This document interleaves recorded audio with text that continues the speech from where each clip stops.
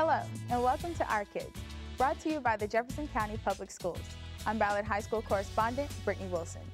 Welcome to the new year. As 2017 begins, we take a look at how students are experiencing compassion, helping the environment, and leaving a legacy for the future. Plus, we have more from our student correspondents. When students think of college, they usually think about in-state big schools. However, Fern Creek's Ivy Plus program teaches them otherwise. A spouse, kids, groceries, taxes. Some JCPS students received a dose of reality by participating in the reality store. I'm Ballard correspondent Riley Grief, and I'll have the story. I'm FC correspondent Alexis Harding, and here at Fraser Elementary, JCPS students get to learn in creative ways. We've seen a lot of stories in the news about the refugee crises around the world. Students at Ballard Traditional High School participated in the Walk a Mile in My Shoes program, where they got an up-close look at the refugee experience. Now we have some folks on their way to jail for stealing food. ¿No saben? ¿No saben dónde está Francia? Right now we're at Butler High School. We're in their small gym, and today we're having a refugee camp simulation that's hosted by Global Human Project. How old are you? 47. Your name? Amani. Age? 21. Name? They are going through a simulation of what it's like to be a refugee trying to gain access to a new country. They were all assigned family groups. They had information on their names, their backgrounds, information on where they're from. Because it shows how hard it is to get to the United States, and it's really hard. It shows how hard it is for refugees. It gives them an insight into people's lives as they were going through this process, and then it just makes them feel like that. So maybe one day they could do something to help out refugees coming here. What country are you coming from? Syria. Syria? Yes, sir. Are you afraid to live in your country that you're from, Syria? Then they have to cross a border where they could be stopped by Border Patrol and put in jail. Sorry, I can't get them out of jail. What? Are you serious? All obstacles that actual refugees have to go through. They have to register and decipher a message in a new language. And then if they do all that, then they actually gain access to the actual camp. I learned that it's a long process to get to a new country, and it can be hard, and sometimes you can't make it. Once in there, they have to gather food for their family, water, go through a medical screening, go through an interview to gain access to a new country, and learn a new language too. I thought it would be fun, and then also as a refugee myself, a while ago before I got here, I thought it was a really cool program to show them how I felt when I was younger, to be in the system like this. We're doing simulations to understand what it's like how hard it is for you to be a refugee and how you mistreated. It helps me to see what my parents had to go through as a refugee. I like to see physically. I don't like to just sit in a classroom and just listen to the teacher, because that's kind of boring. You lose interest. So doing this, it's makes it more fun and it's easier to learn. Gilmore Lane Elementary's campus is expanding their tree canopy with the help of a generous donation. The students are learning the benefits that trees provide for now and the future. We're at Gilmore Lane Elementary School, and we just planted a black gum tree. Gilmore Lane Elementary School is the beneficiary of a local businessman. His name is Charlie Marsh, and he's with SC Galt. And Charlie has property in this area, so he decided that he would fully underwrite the planting of trees on this campus. Some evergreens, some of our native junipers. There are beautiful black gums, some red maples, there are some willows because there's a few wet areas here. So there's a great variety of trees here. We were putting dirt around the tree and putting mulch around it. It was a little hard because you had to use shovels and you had to pick up dirt. It holds in the water and moisture in the soil. It's really hard, but the good thing about it is that we were helping the environment. Planting trees helps our environment. It helps us breathe well and helps us keep cool around hot days. This is the black gum tree. This is the tree we planted here. Studies show time and time again that children that are exposed to natural things like trees perform better in school. They feel better, they behave better, and they perform better. It helps the world from being completely pollutified from the pollution, and it kind of helps us hang out with your friends and stuff. Trees Louisville actually has been partnering with Jefferson County Public Schools since last planting season. We have planted upwards of 1,000 trees at Jefferson County Public Schools. We planted almost 100 trees here. They give off oxygen and they suck in the bad gases that make pollution. If it's hot outside, you can go under a tree because it's shady. You can read a book. It could be a private tree, like if you're getting bugged by like your little sister or your little brother, you can go under a tree and just relax. In order for us to have a healthy community, we have to have lots of trees, and trees obviously take a long time to grow. So involving children from the get-go and helping them learn at an early age to appreciate trees is incredibly important, because they're the ones that are going to be maintaining these trees and protecting these trees and benefiting the most from these trees. We are Gilmore Lane and we are JCPS. Students at Fern Creek High School are discovering the path to schools in the Ivy League. Correspondent Parker Yannick brings us the story. Fern Creek's Ivy Plus program is designed to introduce students to some of the highest ranked schools in the nation. Ivy Plus is also designed to keep students on track during the college application process. Bo Baker is an AP English teacher and founder of the Ivy Plus program. Mr. Baker acts as a coordinator to help students to get into these colleges. Ivy Plus program is an outgrowth of what we started probably about 7 or 8 years ago. I would have juniors, I kind of would work with them and their parents on giving them information and access to colleges, essentially trying to find the right school for the right kid. What I started noticing is I would have some kids or some parents would start thinking very late in junior year about what schools were out there. But by that time it was a little late in the kind of the game. So Dr. Meyer approached me and asked if we could kind of get a program started that would identify some of the better kids in the school academically, grade-wise, standardized test scores, work with them and their parents to try to give them as much information as we could to find the right school for them. With the help of Mr. Baker and Ivy Plus, students are given the confidence to explore their choices. Fern Creek senior Pearl Morte knew high school would not be the end of her education, but with the help of Ivy Plus, she is willing to explore other options. I never thought I could go to, I guess, a quote-unquote big or a important college, because I was just going to go to U of L, obviously. Now that's changed. Now I have like a school like Duke on my mind instead of U of L, so that's cool. Ivy Plus student Farouk Ramik was surprised at how Ivy Plus revealed new colleges and opportunities for him. Well, before Ivy Plus, I didn't really know much about colleges. I didn't know which colleges to go to, what would be on my radar, what would be suited for me. So when I went into Ivy Plus, I was treated to the whole, how to pick the college that's right for you. Colleges are not just about what they teach, as atmosphere is very important when deciding where to apply. Last summer, Mr. Baker took some of the Ivy Plus students on a trip to visit many highly ranked colleges. Those colleges include Earlham, Denison, Kenyon, Oberlin, and Notre Dame. Next summer, Ivy Plus is going on a trip to visit colleges like Duke and Wofford. Ivy Plus is a growing program in Fern Creek designed to broaden students' views on college and introduce them to applications. Programs like Ivy Plus shows how JCPS teachers help prepare students for the next step. For our kids, I'm Fern Creek correspondent Parker Yannick. We have a lot more stories about our kids coming up. Stay with us. My name is Ja'Cory Arthur. I'm the music specialist at Height Elementary School.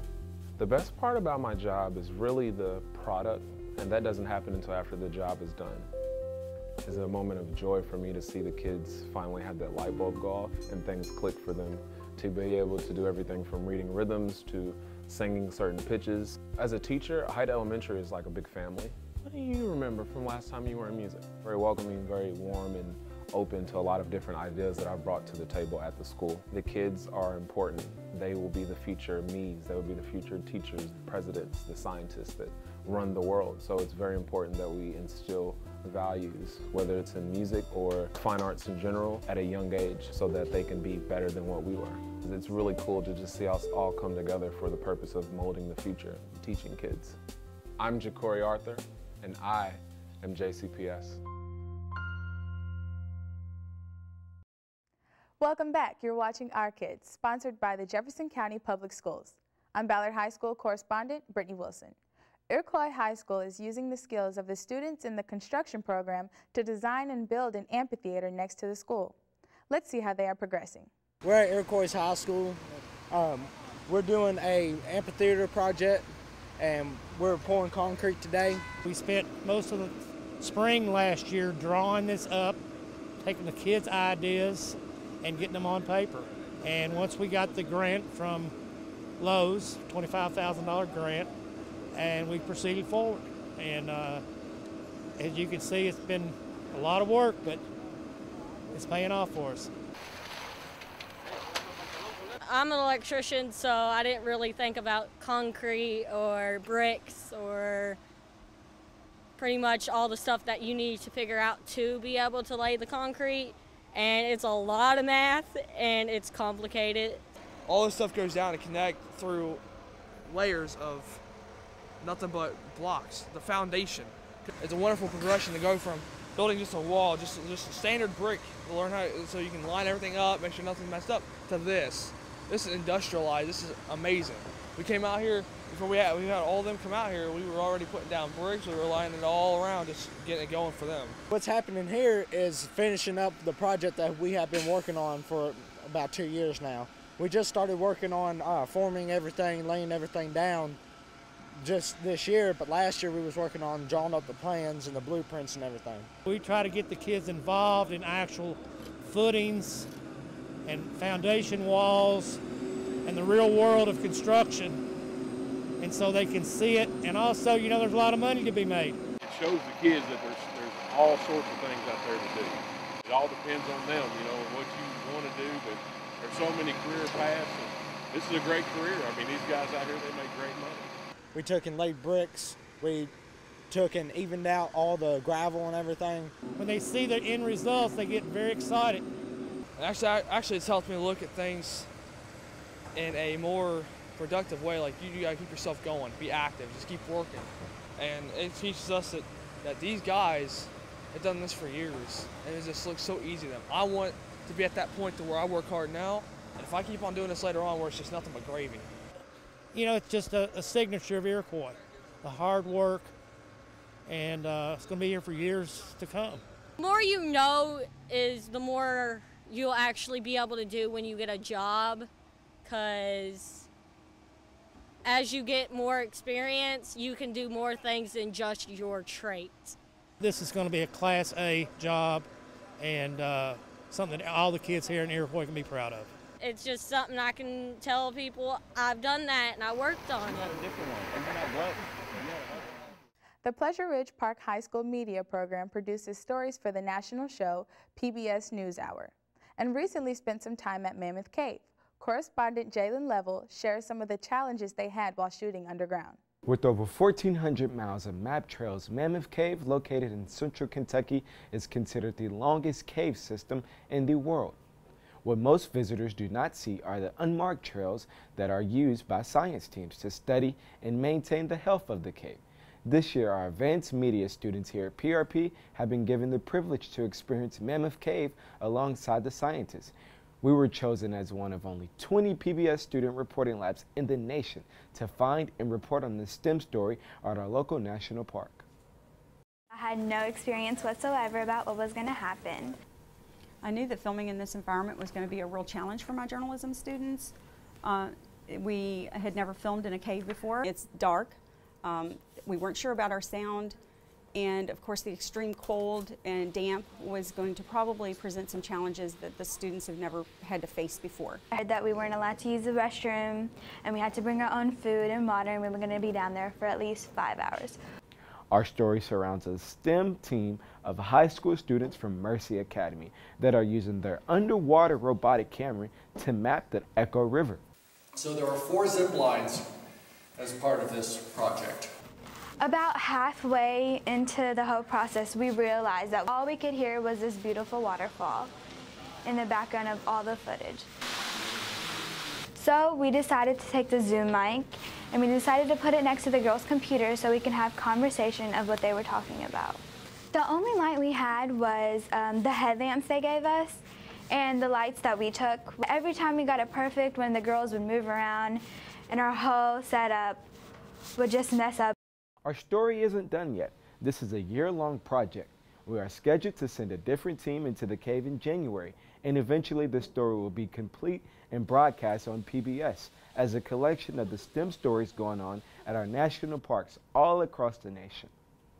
I'm PRP correspondent Jalen Level reporting for Our Kids. Fern Creek High School student Domara Chavez balances a lot of activities during her senior year. Let's see how she handles all of it. My name is Domara Chavez and I'm a JCPS student athlete. I started playing soccer in 3rd grade for my elementary school. I love playing center mid because I get to form the play and take shots on goal.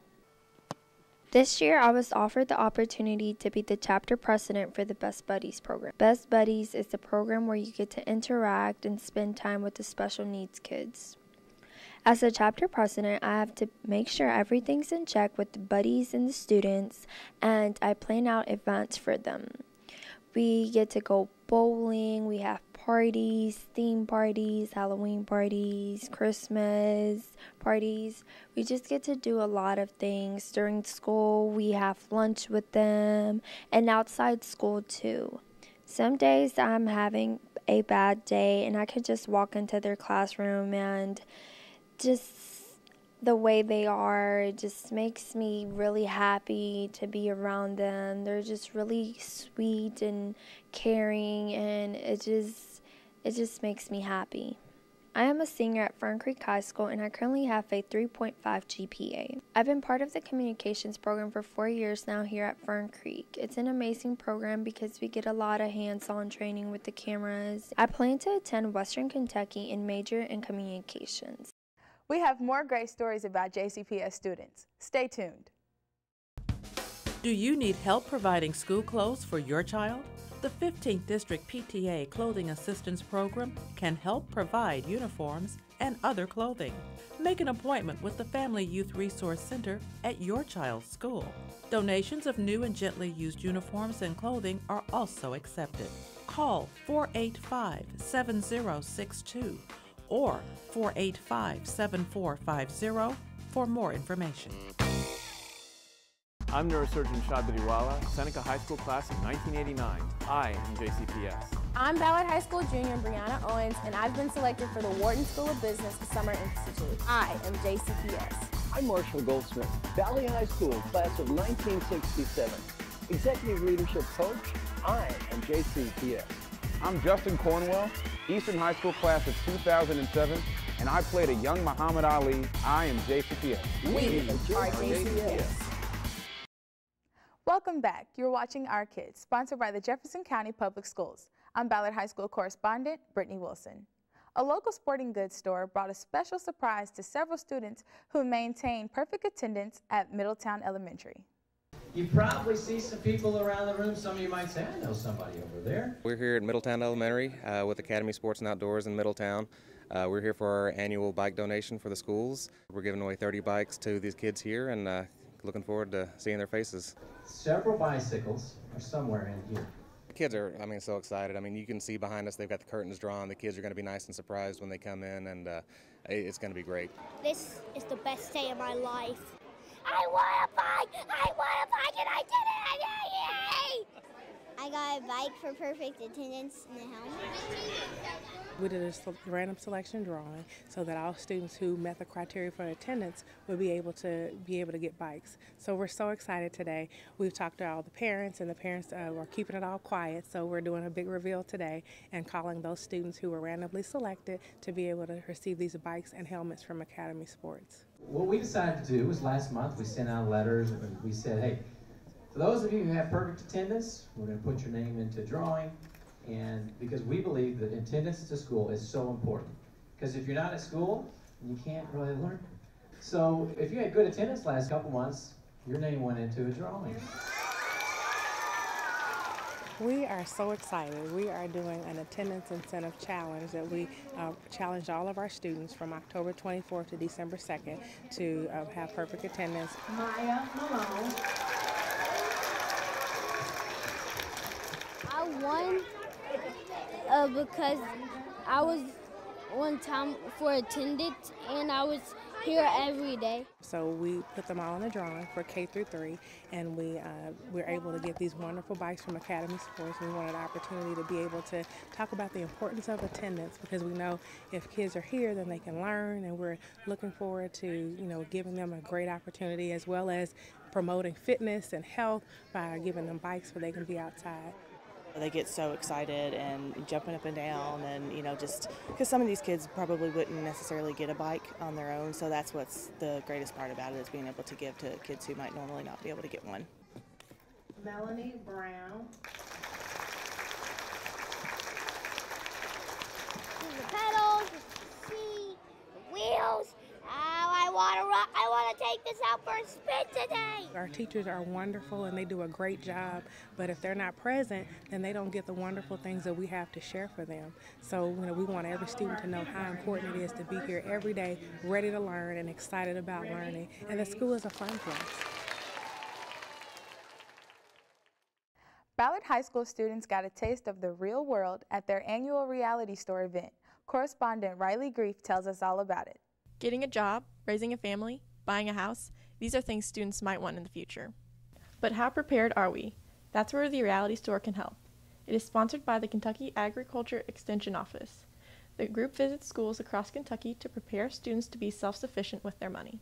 The reality store is basically where you just go and purchase stuff, and it gives you an occupation and how many kids you have and what kind of stuff you need to buy based on your income. So it just basically shows you how life would work.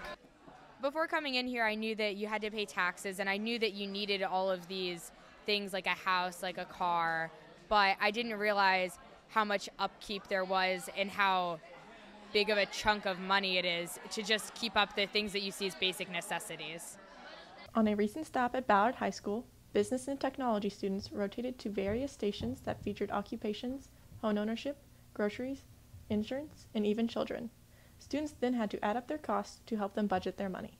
This program is offered through the Jefferson County Cooperative Extension Office and through Jefferson County 4-H. It's a budgeting, money management program.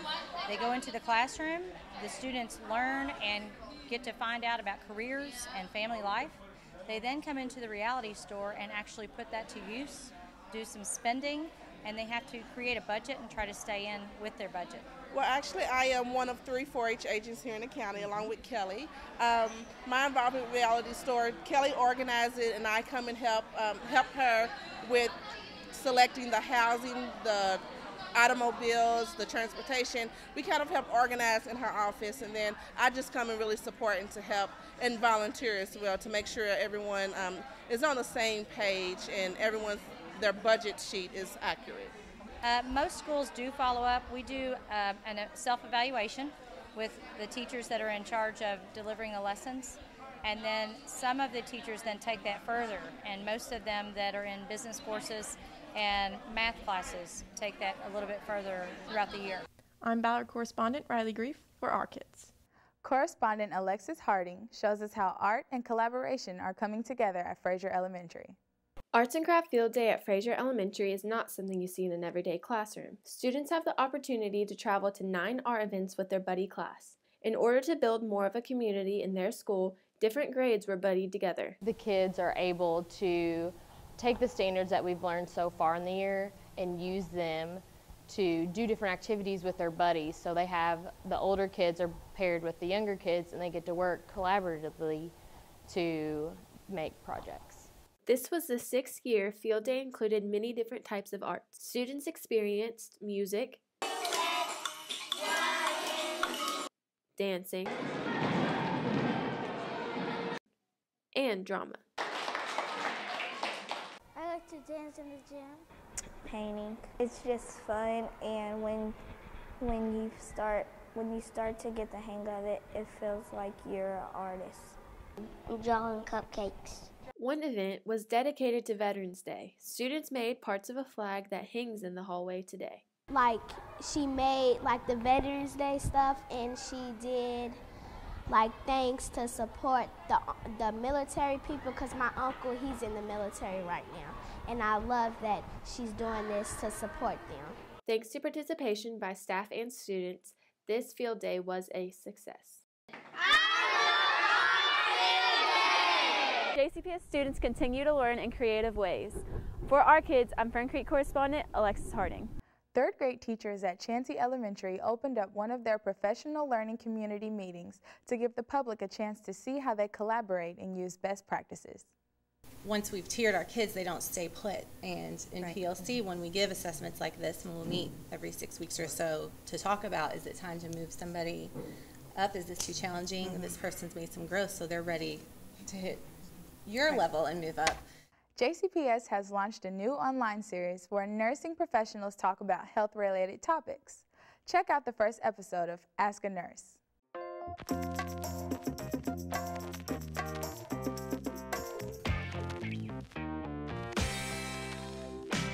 Hello, my name is Mary Texas, and I'm here today with Holly Walker. Hey! And we are both nurse practitioners with Jefferson County Public Schools Health Services, and we're here today to talk to you about flu prevention. Flu prevention! The first question we have is, what is the best way to prevent getting the flu? The single best way to prevent getting the flu is to get vaccinated each year.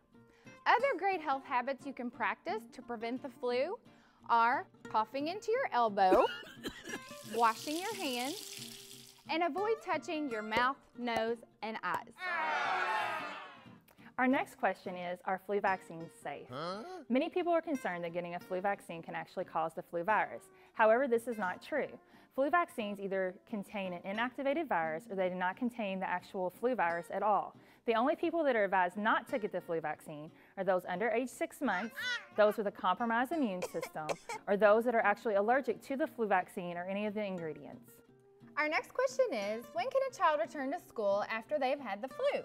We don't have a set number of days that a student has to be out of school when they have the flu, since you can actually be contagious up to 1 day prior to getting sick and up to 7 days after. However, if the student has a fever of 100.5 or higher, they must stay home and must remain fever-free for 24 hours before they can return. For more information about the flu or any other health conditions, please visit us at the JCPS website or contact us at Health Services at 485-3387. That about wraps it up. Stay tuned. We'll have more questions and answers on the next Ask a Nurse. Thanks for watching our show. We hope you enjoyed it. You can find full episodes of Our Kids on the JCPS YouTube channel. Until next time, keep supporting our kids.